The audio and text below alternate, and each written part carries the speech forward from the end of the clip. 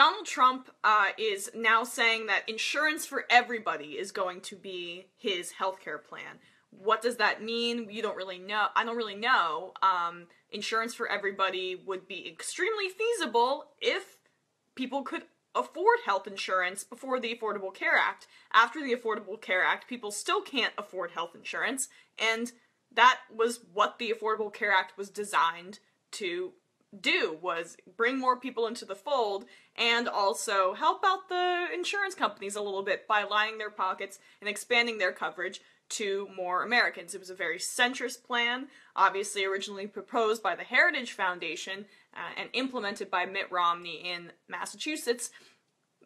People were justifiably criticizing President Obama for not adopting a more radical, it would be what the conservatives would say, or more comprehensive healthcare approach. I think us at TYT and a lot of progressives were in that camp. Does that mean I want to scrap the Affordable Care Act? Absolutely not. It has expanded coverage for millions and millions of people.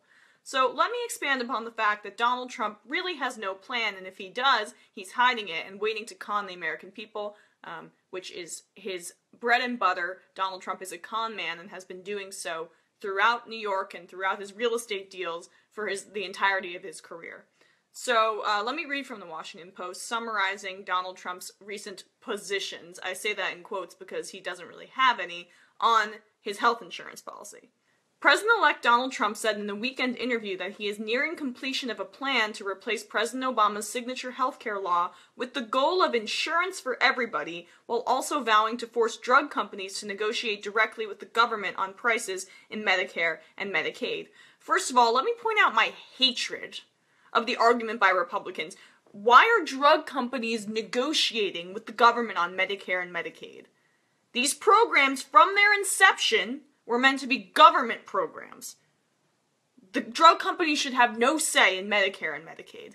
This is a government program, and look how much we've fallen since the days of FDR. That's why progressives like me wanted a FDR Democrat like Bernie Sanders. These idiots that put Trump and Bernie Sanders together and said that they were one and the same, the Bernie Bros narrative, etc. The only thing that they share is populism. This is diametrically opposed to everything that Bernie Sanders stands for. The article continues.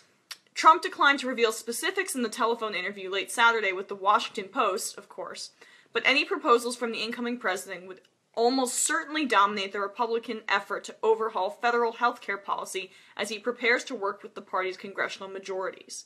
Trump's plan is likely to face questions from the right after years of GOP opposition to further expansion of government involvement in the healthcare system, and from those on the left who see his ideas as disruptive to changes brought by the Affordable Care Act that have extended coverage to tens of millions of Americans. You don't say that it's disruptive to the Affordable Care Act. And let me stop right there and just address that the ACA is not perfect. And I said that earlier in the video. It's not perfect by any stretch of the imagination. I think that you can draw a direct line from corporate Democrats like Rahm Emanuel, who by all accounts influenced President Obama to not push for a public option back in 2008. You can draw a direct line from Rahm Emanuel to the problems in the Affordable Care Act and to the fact that we don't have a public option. But that being said, it's better than nothing, and you push for more. And that's why I'm never going to be the kind of liberal that says, oh, Democrats and Republicans, they're exactly the same. They aren't exactly the same. In my opinion, yes, you can have corporatist Democrats who pull a fast one on you, like Cory Booker, and I will get so angry. But these Democrats don't want to privatize healthcare. President Obama at one point was considering cuts to Medicare and Medicaid, absolutely, which is a very conservative position. But the Affordable Care Act being cut is a backward step. We need to expand upon it and improve upon it, like Bernie Sanders has said, and not just completely decimate it. 20 million people have health care coverage because of the Affordable Care Act. I was actually just watching a town hall with Paul Ryan, where a conservative who actually had coverage from the Affordable Care Act,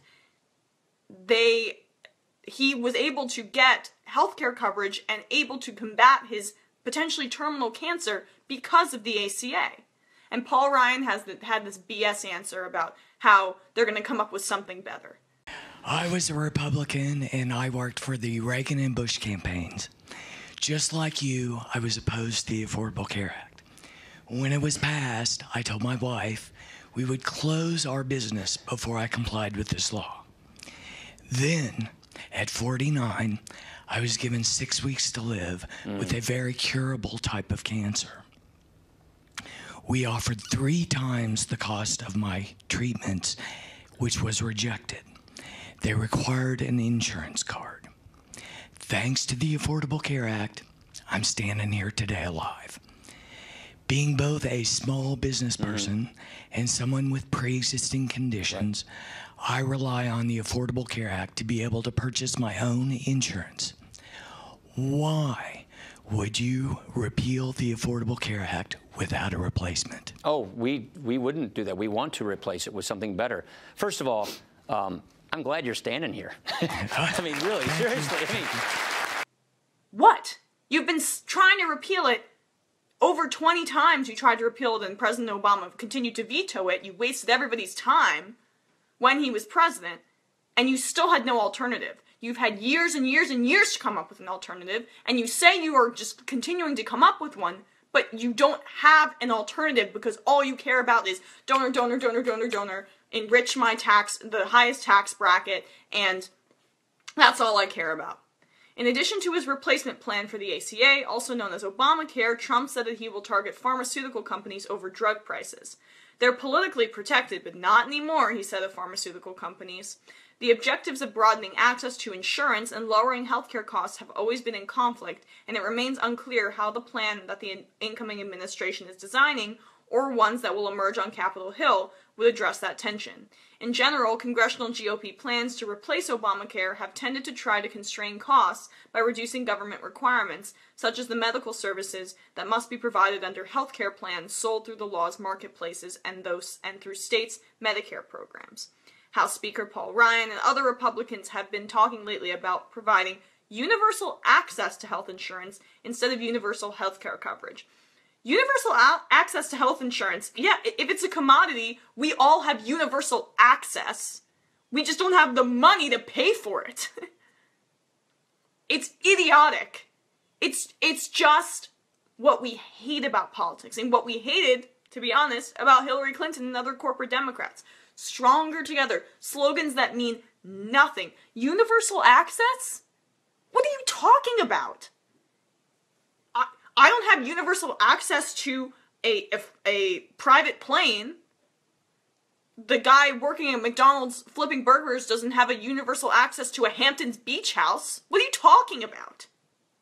Trump said that he expects Republicans in Congress to move quickly and in unison in the coming weeks on other priorities as well, including enacting sweeping tax cuts and beginning the building of a wall along the Mexican border. Trump warned Republicans that if the party splinters or shows his agenda, he is ready to use the power of the presidency and Twitter to usher his legislation to passage. The Congress, what an idiot, can't get cold feet because the people will not let that happen, Trump said during an interview with The Post. Trump said his plan for replacing most aspects of Obama's healthcare law is all but finished. Although he was coy on its details, lower numbers, much lower deductibles. He doesn't even know what deductibles are. He said that he is ready to unveil it alongside Ryan and Senate Majority Leader Mitch McConnell. It is very much formulated down to the final strokes. We haven't put it in quite yet, but we're going to do it soon, Trump said. Forgive me, Donald Trump, if I don't take your word on that. You don't have anything to offer the American people. That's why you're just throwing out these slogans and saying that it's still in the works. And if it isn't in the works, why aren't you sharing it? Why aren't you sharing that at least basic bones with the American people? Oh, I know why. It's because you're going to massively slash Medicare and Medicaid or privatize it. What I am slightly optimistic about is that Donald Trump is a crowd surfer, and he's the kind of guy that's going to want to please people based on poll numbers. And now in this new era of political transparency, where people are watching his every move, that's going to be difficult when he's trying to slash Medicare and Medicaid. But Paul Ryan is not that interested in that. He'll do these fancy town halls where he says, oh, don't worry, I'll make sure that you don't die of cancer, while doing exactly just that. And hiding in his office, which he did last week, and trying to avoid any conflict with people who are saying, do not cut my health care coverage. The article continues. When asked in the interview whether he intends to cut benefits for Medicare as part of his plan, Trump said no, a position that he reiterated Sunday on ABC by Reince Priebus, Trump's incoming chief of staff. He did not elaborate on that view or how would it affect his proposal. He expressed that view throughout his campaign. Moving ahead, Trump said that lowering drug prices is central to reducing healthcare costs nationally, and that he will make it a priority as he uses the bully pulpit to shape policy. When asked how exactly he would force drug manufacturers to comply, Trump said that part of his approach would be public pressure, just like on the airplane, a nod to his tweets about Lockheed Martin's F-35 fighter jet, which Trump said was too costly. Trump, you have said that you aren't going to cut Medicare and Medicaid, but are you going to privatize it? So that's what I think is going to happen. The Republicans are going to say that they're not making any real cuts, while just offsetting that and giving that to private insurers and lining their pockets, lining their donors' pockets, which, by the way, Cory Booker loves doing as well, and the Pharma 13, those Democrats who voted with those big pharmaceutical companies. So, again, it's not exclusive to the Republicans, but God, the Affordable Care Act is as conservative of a plan that could have been proposed by a Democratic president, and it's already being repealed. And it has done a great amount of good. 20 million more people are insured because of it. And I don't even know what the gripe is. Yeah, it may give health insurance companies a tad bit more of an issue, and they may get a little bit of a cut into their profits, but their coverage and their client base is being expanded. So Republicans should just kind of eat this loss, but they're so greedy and they're so bought by their donors that they need to cut any semblance of reform in order to give back that iota of profits to those drug companies. They are bought hook, line, and sinker. The scariest thing about Trump, in my opinion, is that we have no idea what we're fighting. We don't know how he's going to respond to this new lovely bill that the Republicans are coming up with. And the whole point of TYT is to shed a spotlight on power and actually hold them accountable. And unlike the mainstream media, but both Democrats and Republicans.